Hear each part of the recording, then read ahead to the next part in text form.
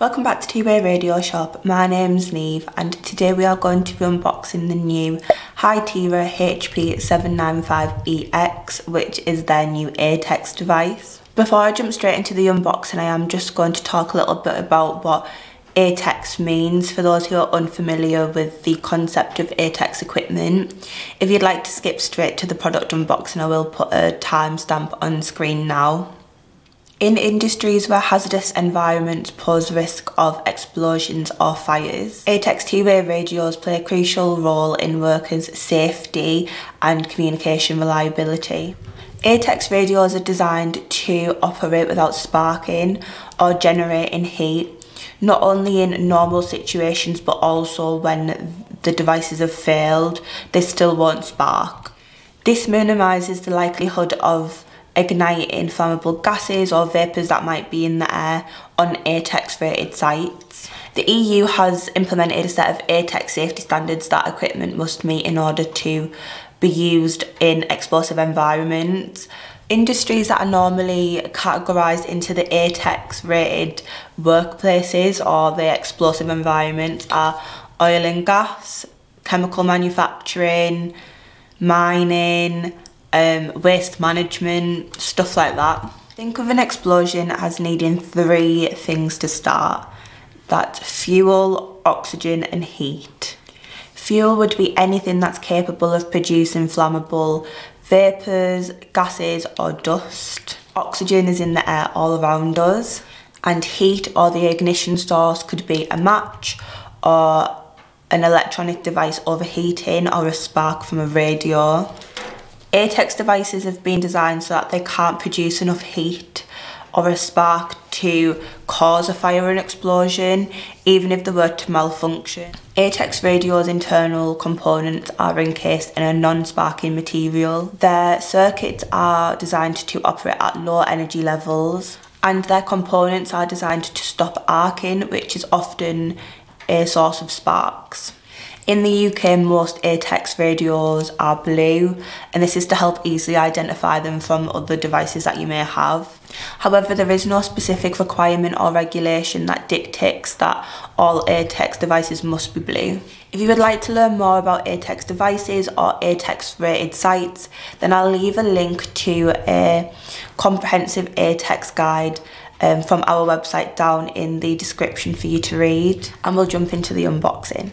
Hytera has recently released a new intrinsically safe radio series, which the HP795ex is a part of. That's the radio that we're going to be unboxing. I'm guessing that this is the newest addition to the Hytera HP series. The HP series is gradually replacing the PD series from Hytera, so I'm guessing that this radio is going to be the replacement for the Hytera PD759ex, which is another Atex device that Hytera produce. One last thing before I show you the radio.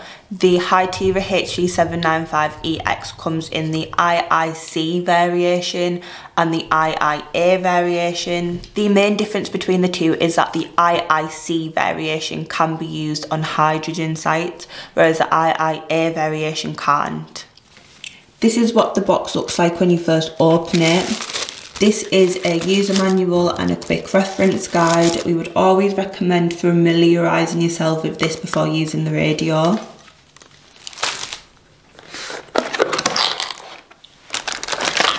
It comes with a single unit charger and a power supply, a leather wrist strap, standard belt clip,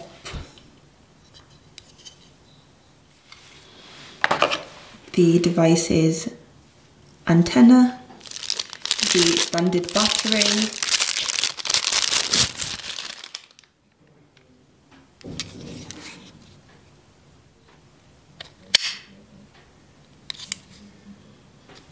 this is actually a new feature on the battery.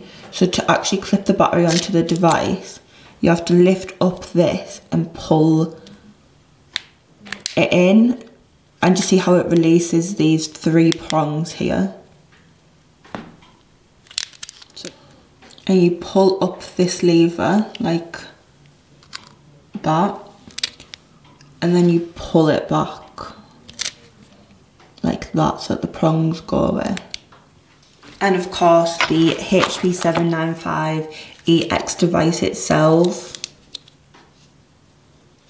So you put the battery onto the device. You want to slide it along the battery rails on the back of the battery and then pull the clip up like so, and then it's clicked on.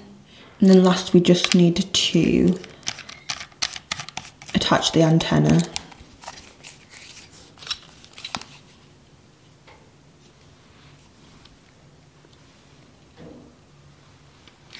So here is the device fully assembled. As you can see, this is a display variation of the radio. They don't actually have a non-display variation of the HP Atex range yet. This is the only radio that's in the series.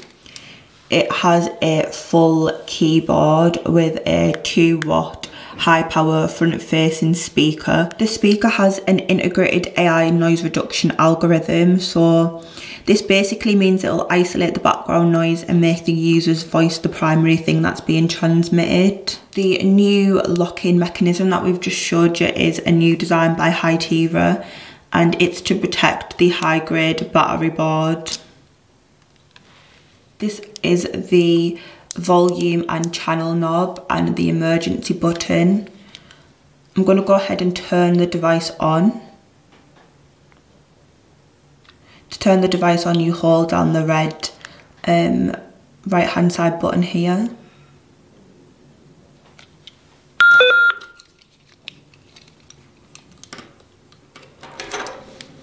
On the side it has 3 programmable buttons, 1, 2, 3, and that's a large textured push to talk button. For today's video, we just have this radio programmed to our demo channels. On the other side we have the accessory connector, which is the same as the HP regular radios, the non-Atex. This is a 2.4 inch high impact resistant screen with a relatively easy to use interface. Like many of the newer models of screened radios, it's laid out a lot like what an old mobile phone might have looked like. It has a navigation button here. Similarly to other models like the Motorola R7 or the HP 795 non-Atex, it doesn't have a select button in the middle of the navigation. You actually select by clicking the top left button to confirm stuff, which once you've used the radios for a bit you do get used to, but it can be a bit jarring at first. The speaker has an anti-magnetic mechanism to resist attracting metal dust and shavings that could potentially damage the speaker. This helps to protect the longevity of the radio's audio quality. The speaker also has water parting design, which means that if any liquid is to get into here, it'll automatically be expelled from the acoustic cavity, again protecting the device's audio quality. It has textured anti-slip housing. The radio has built-in safety features such as man down and low murker, so you can turn these on in the settings like I just have by going to settings and security features, or you can have them turned on by programming the radios so that if you press a programmable button they'll automatically turn on, or if you go into a certain zone that's been geo-fenced or something like that. This device supports Bluetooth 5.3, WLAN and NFC functionalities,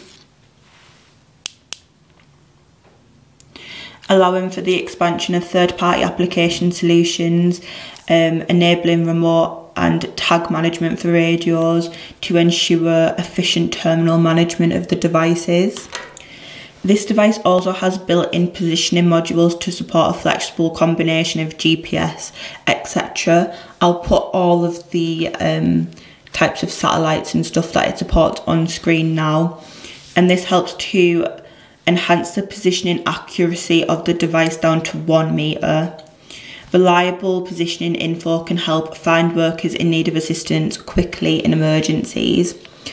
When the man down or low marker features are activated on the devices, the device will precisely send the location details of the user to help protect them and get a team to them quickly and efficiently. On this device, it has an integrated volume and channel knob. So if you click it once, it will change the channel. And if you click it again, it should increase or decrease the volume of the device. I'll quickly give you a run through of what the navigational menu looks like. The device has just been programmed to our higher frequencies at the moment. So it's got a 9 square grid, similar to like an old phone, like I've said. You've got contacts in the top, messaging, call log, Bluetooth, positioning,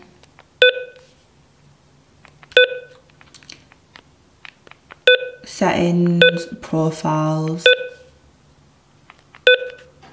scan, zones,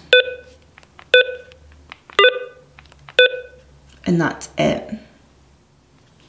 To turn the device off, you just hold in the red button again, the same one that you used to turn the device on.